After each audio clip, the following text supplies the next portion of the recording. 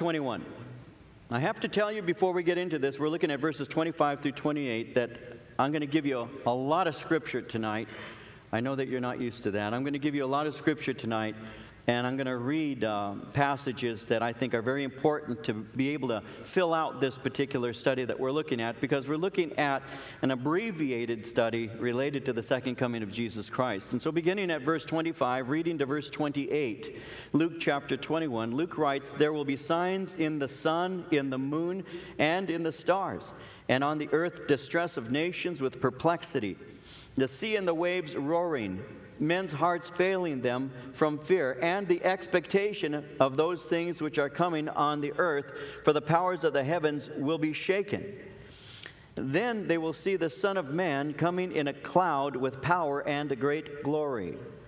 Now when these things begin to happen, look up, lift up your heads, because your redemption draws near." Now, as we've been looking at Luke chapter 21, those of you who have been with me through this study, we know that we've been looking at the period in history that's called the last days. And so we are now looking at a section of that period that is called the tribulation. And that's what we're looking at here. Is we're looking at this period called the tribulation being a 7-year period of God pouring out his wrath on unbelieving men. It's a 7-year period that you find in Scripture that relates to God pouring out his judgment. And when you hear of the tribulation, you think of a couple of things. One is, you know that the tribulation, this 7-year period, is divided into 2 sections. You have the first 3.5 years that are referred to as tribulation. The last 3.5 years Jesus refers to as great tribulation. And so it's a 7-year period of God pouring out his wrath. It's called the wrath of the Lamb in Revelation chapter 6. It's a time that God is pouring out his wrath on the world. And basically there are 2 purposes in this time called the tribulation. And I want to lay this as a foundation so that we can enter into verse 25 and have a background and understand basically what Jesus is speaking about. So there are 2 basic purposes of this time period called the tribulation. One, it's for God to judge all who have rejected him and all who have rejected Messiah, all who have rejected Jesus Christ. In Isaiah, in chapter 26, verse 21, the writer said, "Behold, the Lord is coming out of his dwelling to punish the people of the earth for their sins. The earth will disclose the blood shed upon her. She will conceal her slain no longer." And so Isaiah tells us very clearly there's a time coming when God is going to come out of his dwelling, come from heaven, if you will, and punish the people of the earth for their sins. And that's what you find taking place during this time called the tribulation. You see, instead of worshiping the true God, instead of worshiping the Lamb of God, the world has rejected him. And as we've been looking at this period, and I've shown you a few of these things already in this chapter, we know that they have rejected God, they've rejected Jesus, and what happens during this period called the tribulation is instead of receiving Jesus Christ, they receive someone that we refer to in Scripture as Antichrist. And what happens is the world actually begins to follow after a world leader, a coming world ruler that is called by a variety of names in Scripture, one of them being the Antichrist, and in doing so, they're rejecting God and rejecting Jesus Christ. The Bible tells us in the book of Revelation, in chapter 13, verse 8, all inhabitants of the earth will worship the beast. And the beast is just another name for the Antichrist. All whose names have not been written in the book of life belonging to the Lamb that was slain from the creation of the world. And so the inhabitants of the earth, and he says all inhabitants of the earth will worship the beast. There are going to be those who are following after him, wondering after him, and the result of that, obviously, is their judgment. During this time, spiritual deception is rampant. During this time called the tribulation, there's going to be a commonality of a rejection of Messiah and an openness to spiritual deception. And Jesus had already made that very clear when he was asked, what is the sign of his coming? And he had said, be careful and take heed that no one deceives you. He'd already made it very clear in Matthew chapter 24 that deception was going to be the earmark of that time. And that's what's going to happen. The Antichrist is going to make an appearance. And as he does so, he will deceive the whole world. The whole world will desire this beast. and the Lord allows them to pursue them. In Revelation, again, chapter 13, verses 3 and 4, John writes, all the world marveled and followed the beast. So they worshiped the dragon who gave authority to the beast, and they worshiped the beast, saying, who is like the beast? Who is able to make war with him? So this coming world ruler will have the world pursuing him, marveling over him. He'll have a false prophet. And the false prophet is going to promote the rejection of God and the acceptance of this one referred to as Antichrist. Again, in Revelation 13, verses 11 through 14, John says, I saw another beast coming out of the earth, and he had 2 horns like a lamb and spoke like a dragon. And he exercises all the authority of the first beast in his presence, and causes the earth and those who dwell in it to worship the first beast, whose deadly wound was healed. He performs great signs, so that he even makes fire come down from heaven on the earth in the sight of men. He deceives those who dwell on the earth by those signs which he was granted to do in the sight of the beast, telling those who dwell on the earth to make an image to the beast who was wounded by the sword and lived. And so he has a false prophet who promotes worship for the Antichrist, all of this taking place in the last days, especially during the tribulation. And so, as a result of that, judgment falls because the people are willingly doing this. They are willingly rejecting the Lord Jesus Christ and following after him. Now, Paul, when he was writing to the Thessalonians in chapter 2 and 2 Thessalonians, verses 9 through 12, said it this way. And again, he gives us a name for Antichrist. We've seen Antichrist, the beast. He's also referred to as the lawless one. And here in 2 Thessalonians 2:9, it says, the coming of the lawless one is according to the working of Satan, with all power, signs, and lying wonders, with all unrighteous deception among those who perish, because they did not receive the love of the truth that they might be saved.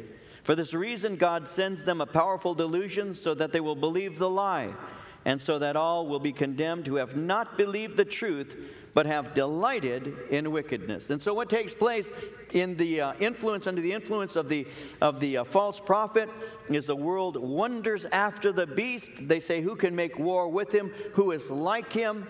And as a result of that, God will give them over to their passions, which is to reject him and to accept Antichrist. They did not receive. And notice with me, Paul calls it the love of the truth. It's more than just being an admirer of the truth, a philosopher. There needs to be, you have to have more than just a liking or a friendship relationship with knowledge and truth. You have to love the truth. And the world will not receive the love of the truth. Believers do. Believers love truth because we know that truth is a person and not just a proposition. Jesus said, I am the way, the truth, and the life. So we love the truth because Jesus, the Word of God, has taken upon himself human flesh, and therefore truth has been incarnated before us. And so we love the truth in that we love Jesus and what he has taught us. And so, one, we know that the tribulation is a time where God is going to judge those who have rejected him and Messiah. But two, we know that the tribulation is intended to prepare Israel to meet and to receive her Messiah. You see, during the tribulation period, the 7-year period of time, God actually purges the nation of Israel of its unbelief. You see that in Isaiah in chapter 13, verses 6 through 11, where Isaiah writes, Wail, for the day of the Lord is near. It will come like destruction from the Almighty. Because of this, all hands will go limp. Every man's heart will melt. Terror will seize them. Pain and anguish will grip them. They will writhe like a woman in labor. They will look aghast at each other, their faces aflame. Behold, the day of the Lord is coming, a cruel day with wrath and fierce anger, to make the land desolate and destroy the sinners within it. The stars of heaven and their constellations will not show their light. The rising sun will be darkened. The moon will not give its light. I will punish the world for its evil, the wicked for their sins. I will put an end to the arrogance of the haughty and will humble the pride of the ruthless. So what happens is the Lord brings his judgment and begins to purge the nation of Israel, and he brings about the conversion of a multitude of Jews, because this tribulation is actually acting as a refiner's fire, and it purges Israel, drawing them to their Messiah. That's what Zechariah 13:9 says, when Zechariah the prophet says, "This third I will bring into the fire. I will refine them like silver, test them like gold. They will call on my name. I will answer them. I will say, they are my people. They will say, the Lord is our God." And so it would seem that 2/3 of Israel will perish during the tribulation, but 1/3 will be brought through the refiner's fire and become the children of the Lord. So God has these people who are going to be refined. Now, out of that 1/3 that Zechariah speaks about will be a multitude of evangelists. They're going to be Jewish Billy Grahams, Jewish Moshe Grahams. That's what they're going to be. In Revelation, in chapter 7, verse 4, John says, "I heard the number of those who were sealed. 144,000 of all the tribes of the children of Israel were sealed." These are going to be 144,000 evangelists. And according to chapter 14 in the book of Revelation, verses 1 through 5, God is going to protect them as they go forth and take his message out. Now, this is all taking place during the period called the tribulation, but this is taking place in the first 3.5 years. Now, the tribulation, when you look at it in the book of Revelation, is actually broken down in chapters 6 following to chapter 16.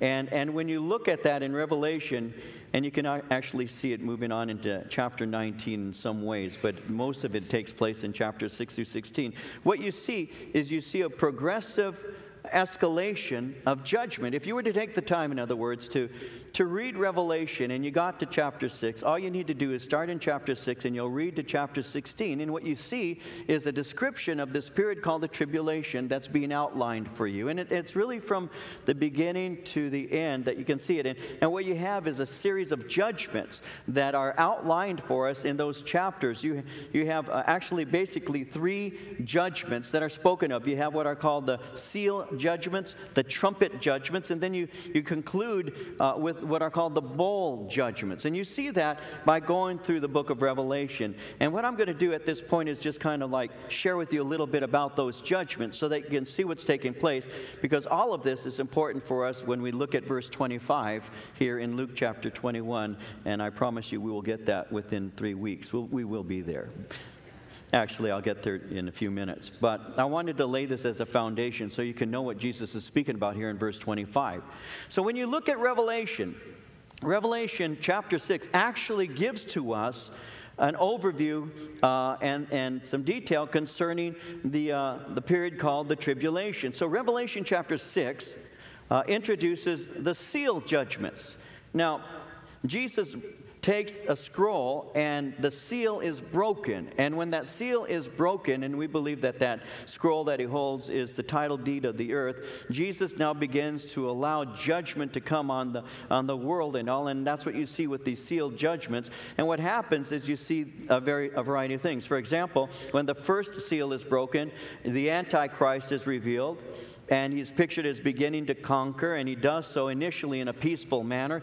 That's how the nation of Israel, according to Daniel 9:24 through 27, is going to ultimately have an agreement or a covenant with the Antichrist. It's because he doesn't come on and disclose himself for what he is at the beginning. So initially, as he comes on the scene, he's going to begin to conquer, but he's going to do it diplomatically. But ultimately, he's going to be revealed for who he is. So what happens is peace then is taken from the earth. That's the second seal. And warfare breaks out to consolidate his power. And then as a result of war, the third seal is broken and famine breaks out. Then the fourth seal is broken. With famine will come pestilence. And the Bible says 1/4 of the earth will perish.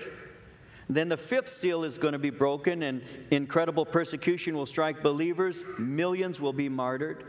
And then the sixth seal is broken, which brings natural disasters, including earthquakes and meteorite showers. And this is all taking place at the beginning to about the middle of the tribulation. So when you get to chapter 8 and 9, a continuation, you have the seventh seal opened. When that seventh seal is opened, a new series of judgments erupts that are called the trumpet judgments. You have the first judgment, which is hail and fire mingled with blood, thrown to the earth. 1/3 of vegetation is gone. Second, you have a giant mountain, an asteroid possibly, that falls into the Mediterranean Sea. 1/3 of the sea life dies.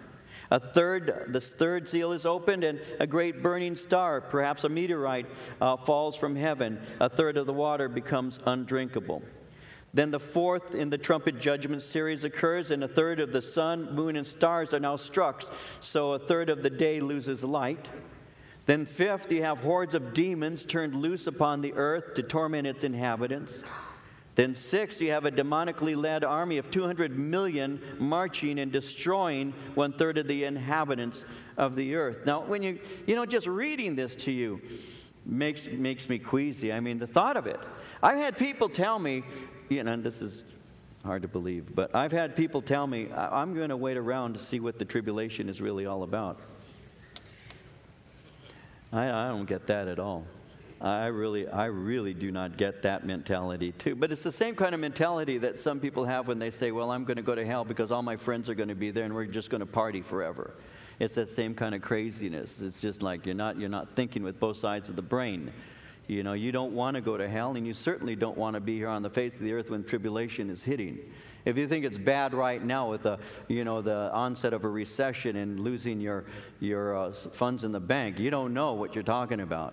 If you're thinking that you can weather through a period like this with so much cataclysm happening. In chapter 11, verse 15, the seventh trumpet sounds, and that is going to be occurring in the last portion of the tribulation. And so when that trumpet is blown, the last series of judgments comes, which is the bowl judgment. So in chapter 16, when the bowl judgments begin to be described, you have first foul and loathsome sores coming upon men who receive the mark of the beast. The second, the sea turns to blood. Every living sea creature dies. And third, fresh water is polluted, so no one can drink. Then fourth, the sun no longer is filtered, so heat combined with boils and thirst just causes people to be in incredible pain and misery. Then the fifth judgment is darkness increases. Then sixth, the Euphrates River is dried up, and an army from the east begins to march. And the sixth bowl prepares the way for the invasion of the kings from the east, so that they, with the beast's armies, might come and ultimately find judgment in a place called Armageddon. And then seventh, the great convulsion completely overthrows the ordered affairs of man as they experience the fierceness of God's wrath. I'm going to read that to you out of Revelation chapter 16. If you'd like to turn there with me for a moment. Revelation chapter 16. Let me read to you the seventh bowl. A great convulsion overthrows the ordered affairs of man. They experience the fierceness of God's wrath. Seventh bowl. Revelation chapter 16, verse 17. Then the seventh angel poured out his bowl into the air, and a loud voice came out of the temple of heaven from the throne, saying, "It is done." And there were noises and thunderings and lightnings. There was a great earthquake, such a mighty and great earthquake as had not occurred since men were on the earth. Now the great city was divided into three parts, and the cities of the nations fell. Great Babylon was remembered before God, to give her the cup of the wine of the fierceness of his wrath. Then every island fled away, and the mountains were not found. And great hail from heaven fell upon men, each hailstone about the weight of a talent. Men blasphemed God because of the plague of the hail, since the plague was exceedingly great. The incredible judgment, the experience that they're having, the earth is convulsing under the wrath of God. And all of this is taking place during this period of time called the tribulation, where God is pouring out his wrath on unbelieving man, where God is purging the nation of Israel because Israel has rejected her Messiah. And so in Luke, this is basically what Jesus is presenting to us, and this is what we're going to look at here in Luke chapter 21 as we look at verses 25 through 28. This is what's taking place. And so in Luke chapter 21, verse 25, Jesus says there will be signs in the sun, in the moon, and in the stars. And on the earth, distress of nations, with perplexity, the sea and the waves roaring. Men's hearts failing them from fear and the expectation of those things which are coming on the earth, for the powers of the heavens will be shaken. So all of this is taking place before the return of Jesus Christ. This is all taking place at the conclusion of this period called the tribulation. It's interesting when Jesus is speaking about this, and it's recorded in Matthew chapter 24, verse 24, that Jesus makes it very clear that this occurs at the conclusion of the tribulation, because in Matthew 24, 24, he said, in those days after the tribulation, the sun will be darkened. So Jesus says his return is going to take place after the tribulation. So obviously this is the end of the 7-year period called the tribulation. He says there will be signs in the sun, in the moon, and in the stars on the earth. You see, this agrees with the Old Testament prophecy. Joel chapter 2, verses 30 and 31 says, I will show wonders in the heavens and in the earth, blood and fire and pillars of smoke. The sun shall be turned into darkness, the moon into blood, before the coming of the great and awesome day of the Lord. We've seen that kind of thing take place. It could be something like an eclipse. It could be a variety of things, of course. It could be something that is totally supernatural. It could also be something that is basically the result of God pouring out judgment. Because we know that back in the early 90s when we were there in the Gulf War and all, that some of the oil wells had been set on fire. And the smoke of the burning was so intense and so thick that you couldn't see your hand in front of your face, and the sun actually was blotted out for those who were in that area. So we know this is a possibility. This doesn't have to be just some kind of picturesque language or some kind of just illustrating using metaphor or something of that nature. This is something that is literal. That's what's going to take place, and the Word of God makes it very clear that that's going to take place. Isaiah again in chapter 13 verse 10 said, the stars of heaven, their constellations will not give their light. The sun will be darkened in its going forth. The moon will not cause its light to shine. These are the things that are going to take place. And as it's happening, as this is going on, and this distress of nations is occurring, and this perplexity, and all of the nature is in revolt, notice verse 26, what happens to man. Man who at one time is so brave and so arrogant, his heart is now failing him from fear. He finally wakes up and realizes that he is not the master of his own destiny. He's not the captain of his own ship. He needs help. And he begins to be awakened to that, but not to a point of repentance, but an awareness of the dangerous times that he's living in. The world is in incredible upheaval, and great fear will fall upon people. I've seen that. You know, as I was in the military, and I had friends. I was with the 82nd Airborne. We used to jump out of helicopters and planes and things like that. And I had a friend of mine who, his name was Danny, who really, really didn't enjoy jumping out of planes and helicopters. For some reason, he was afraid. And so I liked him an awful lot. He's very dear to me. But I really enjoyed watching him, because he would do almost anything to avoid jumping, do almost anything.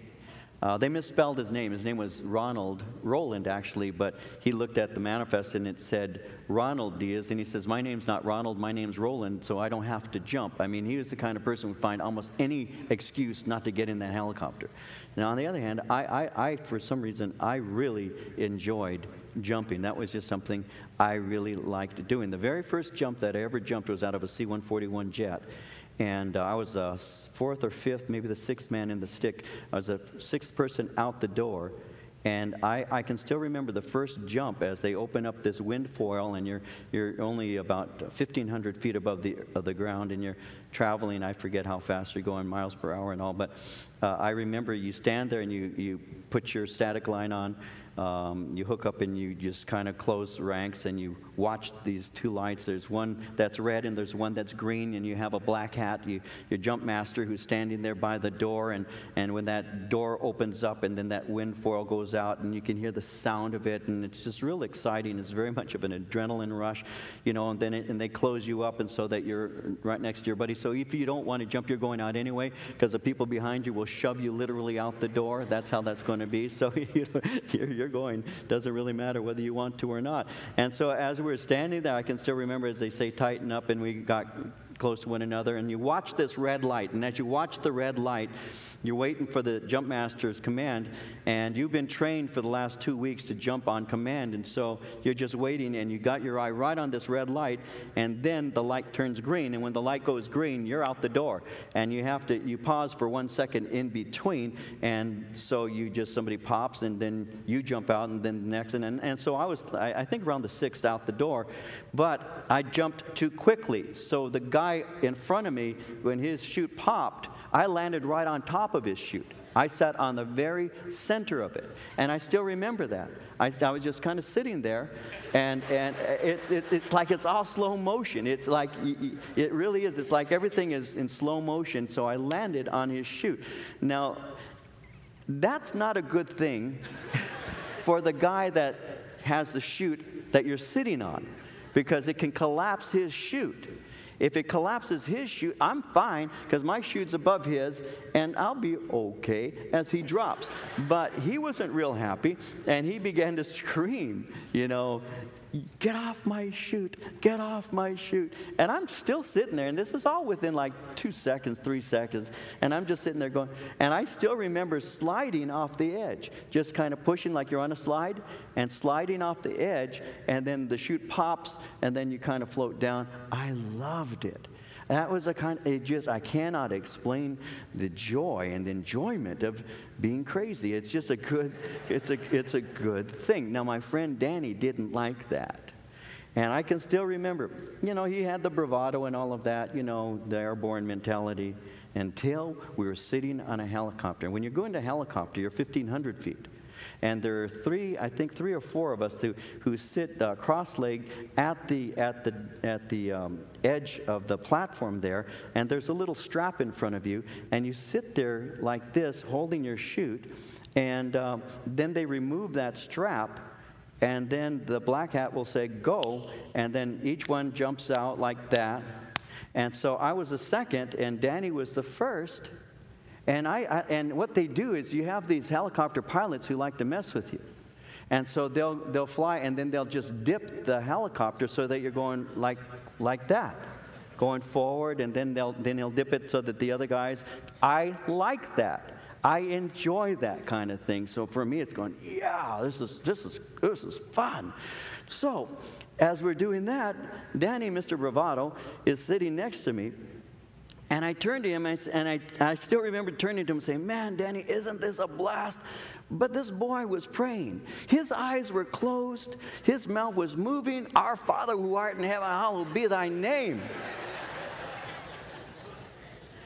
You see, when everything is peaceful, we don't need God. When everything's fine, we don't need God.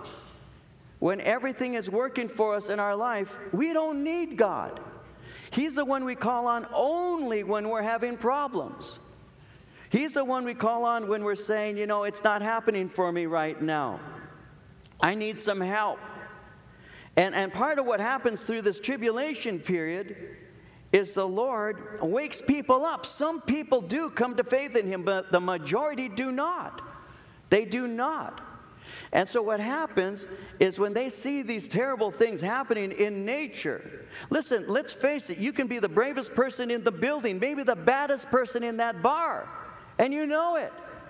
And you're in that bar and you look around and you're thinking within yourself, I'm young, I'm strong, I can beat anybody up in this bar, I'm not afraid of anyone. And then an earthquake happens and you're a little girl running out, shoving people out of the way, aren't you? How bad really are you? Because you encounter something better than you. Earthquakes have a tendency of doing that, don't they? They show you your priorities, don't they? Years ago, my babies were very small at the time, and Marie and I were asleep. An earthquake hit in the middle of the night, and all I know is the bed was moving, and then I heard something flying past me. It was Marie. She jumped over me because I have an assigned place. You guys have an assigned place? I have an assigned place. I didn't know I had an assigned place. That's part of the marriage contract. I didn't read it closely enough. You will sleep on this side of the bed for the rest of your life, and you will like it. It was in the fine print. But anyway, I was on my side. I was on my side of the bed, next to the door, when I felt something just fly over me. And I saw it disappearing down the hall. It was my wife. And she was getting the babies out of bed. Get up, children, get up. And she had them all under the door. The door jams there, and she left me. And so she comes to bed, because I never got up. And I said, man, I mean, you just told me something, didn't you? Said, you're out there saving our babies, and you left me to die? She goes, you're a big boy. You could get up if you wanted to. They're too small. I have to get them up. But I haven't forgotten. What your priorities are really are exposed in the heat of the moment. And I haven't forgotten. So we can be as bad as you want to be. You can talk about how bad you really are and all of that, and maybe you are. But there's always something better than you are. Always. Always. There will always be someone better than you. Always somebody stronger than you. And if you are the heavyweight champion of the world, eventually you're going to be an old man. Muhammad Ali is a great example. I can beat anybody in the world for a while. No more. He's just a memory, right? There's always something better than you. There's always something greater than you. And when you get down to it, God is greater than earthquakes, but earthquakes seems to serve the purpose of causing men to be greatly afraid. Because when God allows his nature that he controls just to erupt a little bit, well, the Bible tells us what's going to take place. Men's hearts will fail them from fear and the expectation of those things which are coming on the earth, for the powers of the heavens will be shaken. And these people are going to have incredible fear, and fear will be rampant. And then what happens? Well, verse 27, then they will see the Son of Man coming in a cloud with power and great glory. Raul used to be real mad at this passage, by the way, because he thought it said coming with power and Greg glory, and that's not what it says. He said, how comes Greg gets to come back with Jesus?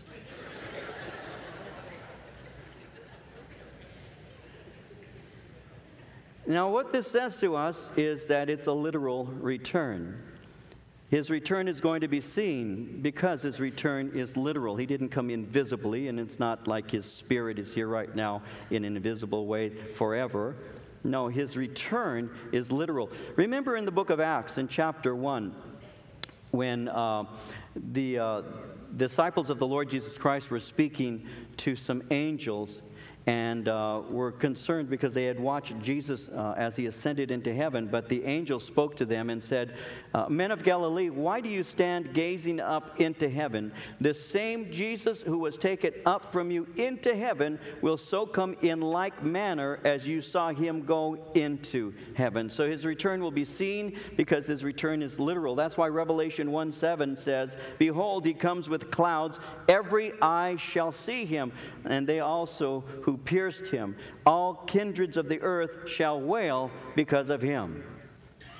Now notice when he says all kindreds of the earth will wail because of him. Zechariah gives us more insight in Zechariah chapter 12 verses 10 and 11, because there the Lord God says, I will pour out on the house of David and the inhabitants of Jerusalem a spirit of grace and supplication. They will look on me, the one they have pierced, and they will mourn for him as one mourns for an only child, and grieve bitterly for him as one grieves for a firstborn son. On that day the weeping in Jerusalem will be great. And so this speaks of the return of Jesus Christ. And what's interesting to me, especially when you look at Zechariah 12, 10, and 11, how it says, they will look on me, the one they have pierced.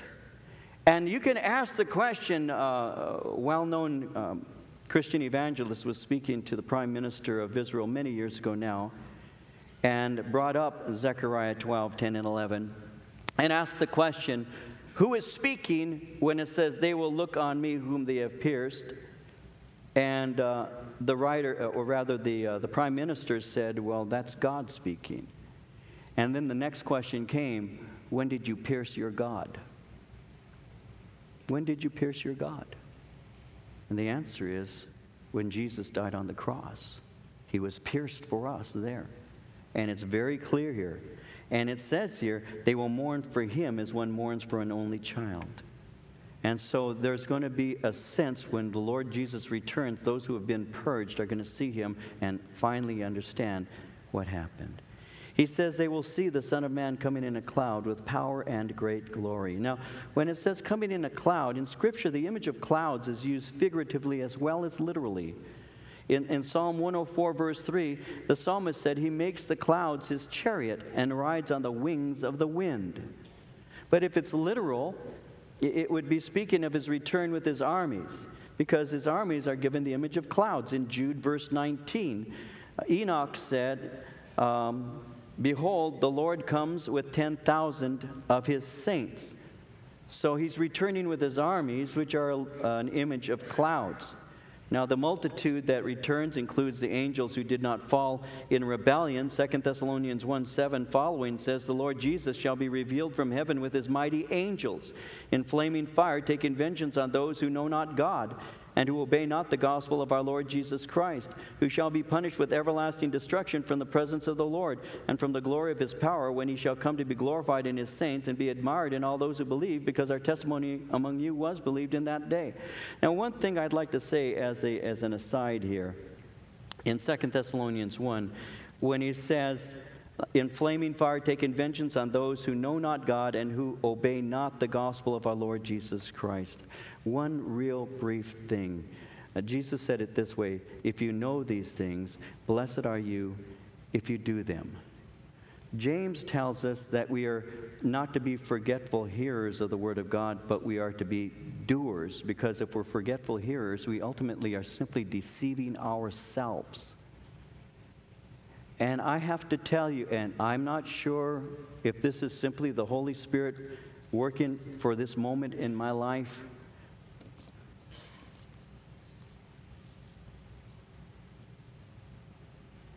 I've been in the ministry for 35 years.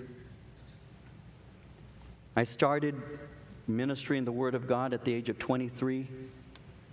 I'm 58.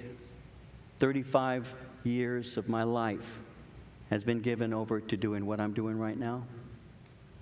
I've been pastoring this church for over 27 years. I've been a pastor for over 29 years. 35 years of ministry, 29 years as a pastor, 27 years as a founding pastor, senior pastor of this church. I have seen over 35 years thousands and thousands and thousands of people in this church. If we were to have a reunion of the people who at one time called this their church, and just they always show up at one time, we'd need a building that seats about 30,000 people. You can go into the hall and you can look at some of those pictures from 1990 and can see that we were already ministering to 4,000 people during that time. And so I say all of that to say this. At this period in my ministry, I have never had greater concern for the state of the flock than I do right now. I have never had greater fear in my heart for people in this church than I do right now. I have great concern for my fellowship. And I don't know if this is too heavy for you, or if you came to hear this. Forgive me if it's too heavy, but this is the truth. This is where my heart is right now. I know too many people who are aware of Bible verses who flat out just don't care what it says. They don't read the Word most of the time anyway in this church. For many in this church, I'm sad to report, but it's true. The only time the Bible's opened up is when I say, let's turn to Luke 21. Or when I say, let's open our Bibles to John 18. It's the only time their Bible's been open that week. And I know that. And so in many ways, God's people have a lack of knowledge because they're not in His Word. Because to them, the Word is not the delight of their eyes. It isn't what causes the rejoicing of their heart. It's not. For them, it's just a book. I mean, this is interesting. It's kind of like science fiction. They grab hold of some things. They like the word grace a lot, because for them, grace gives them permission to do pretty much anything they want. And I can still go to heaven. Because heaven for them is, well, pretty much everybody goes there anyway, don't they? And you know, yeah, sin is bad, but we all sin. I cannot tell you how many discussions I have had over the years with people who minimize sin to give themselves an excuse to continue in it. And then if I say, but the Word says this, which I've done, as you can imagine, so many times, for them to say, you're legalistic. Where's your grace? You're not loving me. And I think, are you kidding me? Faithful are the wounds of a friend. I'm telling you the truth. And it'll set you free. But how can you continue in sin with full knowledge of what Jesus Christ did for you? How can you continue doing the things that you argue with me and say, that's okay, I can drink anytime I want to and still go to it? How can you do that? Where is your love for Jesus Christ? See, so I have great concern. Now, I'm not saying this to you personally unless it applies to you personally. And if it does, do something about it. Change. Repent. Because I'm telling you, the thing that I am greatly afraid of is the fact that many so-called believers don't really have a grip of what it cost Jesus for us to be set free from sin. And if I've been set free, well, Jesus said, then you're free indeed. You are completely free. So why do I keep returning to the things that I've been washed from? Unless I never really repented from those things. I'm telling you, I know of a pastor, he no longer occupies a pulpit, hasn't for 15 years, who had a 7-year affair. 7 years. And finally was found out and left the ministry. Thank God.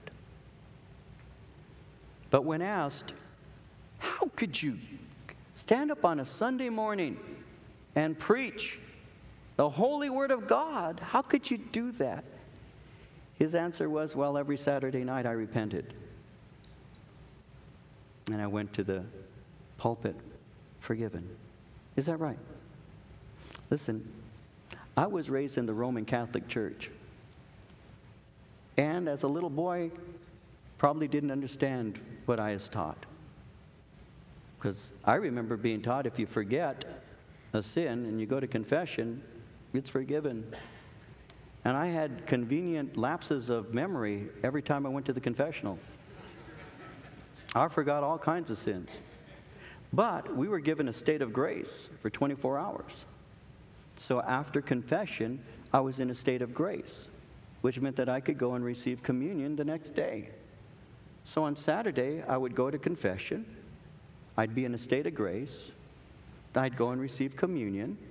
And then I'd go and sin like crazy for the next 6 days. And that was my mentality of grace. You go and get someone to say, it's okay, and then you're in grace. And you better hope you die in grace, because if you don't, But for me, I was taking my chances as long as I have extreme unction, last rites, have a good confession, and have a wife that'll pray my soul out of purgatory. I feel pretty good. And that was my religious background. So when I got saved, I began to learn some things about following God. And over the years, finally came to realize that God is a holy God. And I'm an unholy man. And I need to understand some things. I need to understand that those who are judged are those who do not obey the gospel of our Lord Jesus Christ. And it is possible, it is entirely possible to self-deceive, to make myself think that because I said a prayer, I went forward, I go to church, I must be a Christian. I can deceive myself when I have never actually said, God, I am a rotten sinner. I'm responsible for the death of Jesus Christ. Forgive me. Because I'm telling you, I'm telling you, there are an awful lot of people who could care less. And even right now could care less about what I'm saying. Could care less. Because that's going to interrupt your partying this weekend if you actually get serious. See, religion's okay for fanatics like you, Pastor, because that's how you make your living.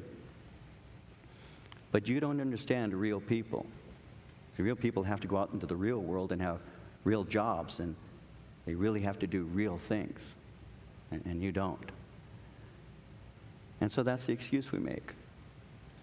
See, Pastor, you're not supposed to fornicate, and you're not supposed to go out on your wife. You're not supposed to drink and all that because you're a pastor. But see, I'm just an ordinary sheep.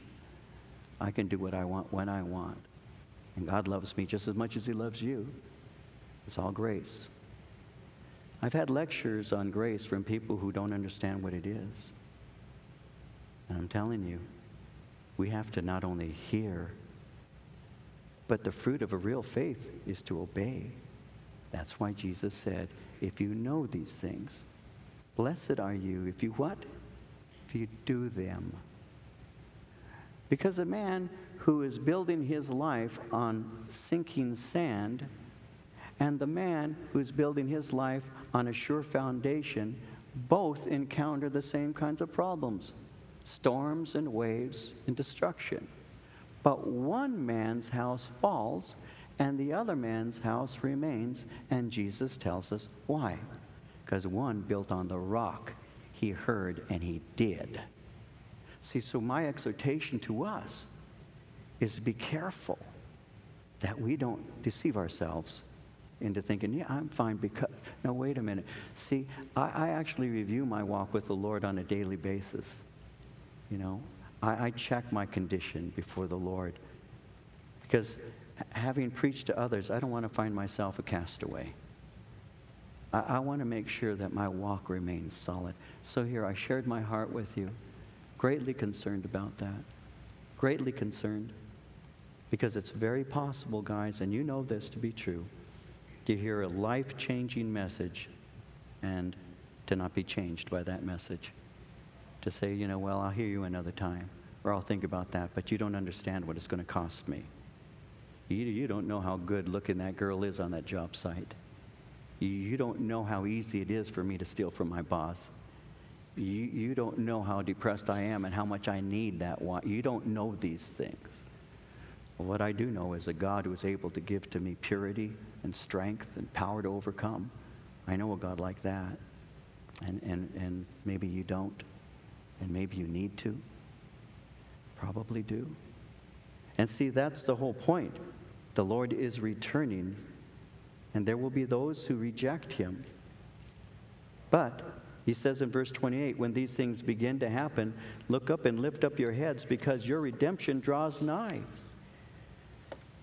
You see,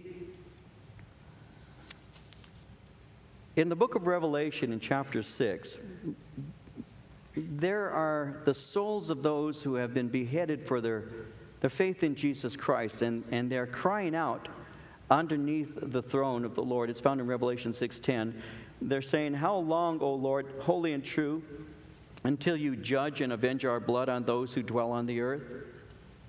Well, their prayer is finally answered, because in the Lord's return, there's now a time of joy. Those who are alive and remain, who have made it through that tribulation, it's time for them to look up, to raise their heads. And they do so in joy, because redemption has now been fully realized, because Jesus has come to rule and to reign. And they now enter into that peace that they so longed for and that they didn't really have in a physical sense throughout that period called the tribulation. And so that's why Jesus would say, when these things begin to happen, look up, lift up your heads, your redemption draws nigh. It's something that these who are going through that time will have an opportunity to rejoice, because the Lord has come and the pain is over.